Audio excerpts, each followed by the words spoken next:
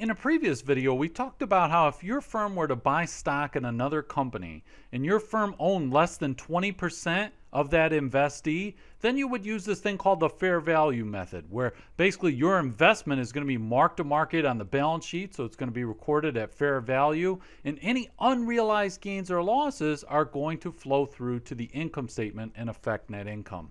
However, there is an exception to this fair value method, because what if you can't determine what the fair value is, right? So when we're thinking about buying stock in Google or something like that, it's easy. We can go look on an exchange and see a quoted price to figure out what the fair value of our investment would be, right?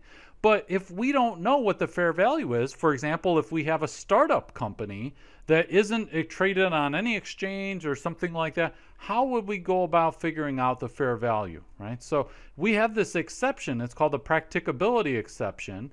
And the practicability exception basically says, look, if you can't determine the fair value, if it's just really difficult and it's just very subjective, there's no quoted price or anything like that, then you account for the investment at cost minus any impairments. So if the investment, if you put $50,000 into a company, unless you have reason to believe that your investment's been impaired at some point, then it's just going to stay on the balance sheet at $50,000, right? You're not going to be having unrealized gains and losses and marking things to market because you don't know what the fair value is. It's very difficult for you to tell, okay? So let me give you an example. Let's say that your firm buys 4,000 shares of Flying Cars Incorporated for $50 a share, and there are 100,000 shares outstanding of Flying Cars, so you've bought a 4% stake. So normally this would go for the fair value method, right? Because you have less than 20%. So you'd mark it to market on the balance sheet. But let's just say Flying Cars is not publicly traded and that you really don't have any idea. Let's just say, I mean, it's just somebody who a couple of months ago, they thought, hey, I could build a flying car, and they started a company and you invested, right? So you put your money in, or your company put their money in, but there's really no easy way to tell what the fair value is of Flying Cars Incorporated. So you're going to, when you initially make this investment, you're going to debit investment for $200,000. You're going to credit, let's say you paid cash, you credit cash for 200 grand. And so it's going to go on the balance sheet. It's going to go on the balance sheet at $200,000.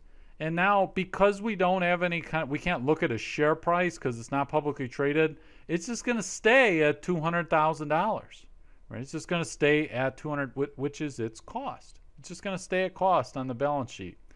Now, let's say that something happens. Let's say that the market for flying cars collapses. Maybe there's some high-profile accidents or something. People poorly drive their flying cars. Whatever the case, the market collapses, and your auditor says, look, there's clearly been an impairment here. This is clearly not worth $200,000. We don't know. We can't just look on a stock exchange and see what the price is, but we know it's not $200,000 anymore. It needs to come down. So what you do is you bring in like a valuation expert, somebody who, although they're not going to be able to perfectly peg what the fair value is, because that's why you didn't record a fair value to begin with, right? It was something very subjective and stuff.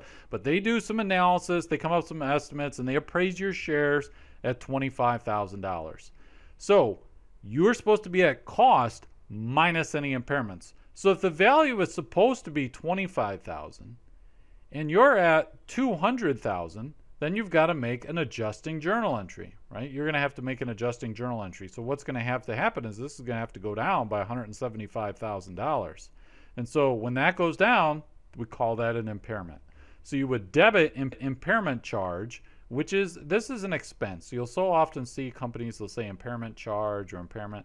This is an expense, right? It's going to reduce net income by $175,000.